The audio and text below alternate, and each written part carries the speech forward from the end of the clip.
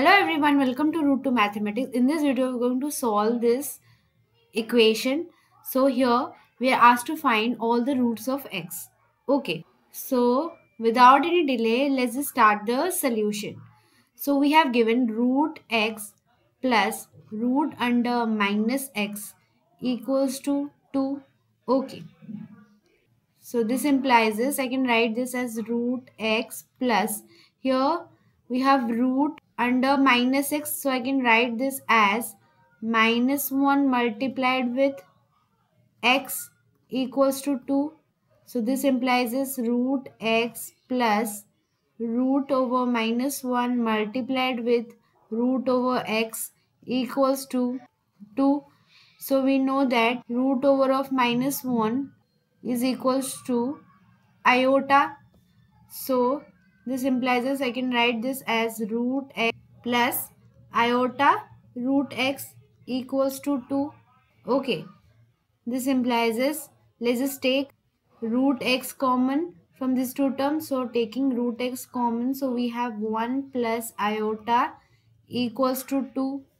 So by cross multiplication, I can write root x equals to 2 by 1 plus iota. So here we have iota in the denominator. In order to remove or eliminate this iota from denominator, I'll multiply its conjugate in both numerator and denominator. Okay, so I can write root x equals to 2 by 1 plus iota multiplied with 1 minus iota divided by 1 minus iota.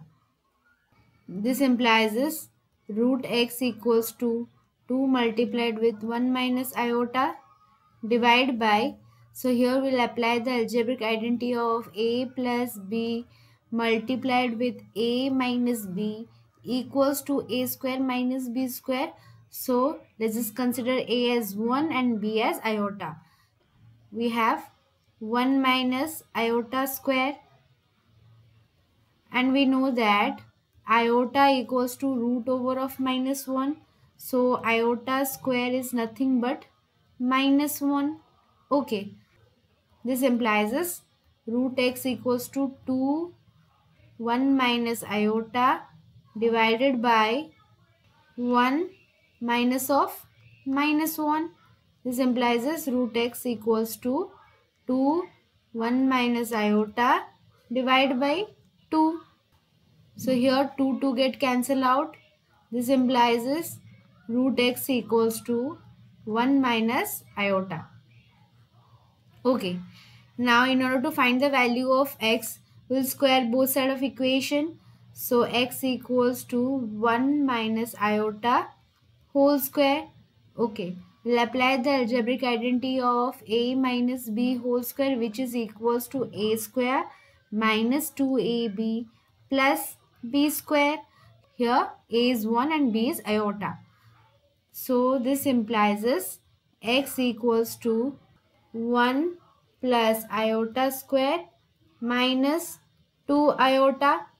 So this implies this x equals to 1 minus 1 minus 2 iota.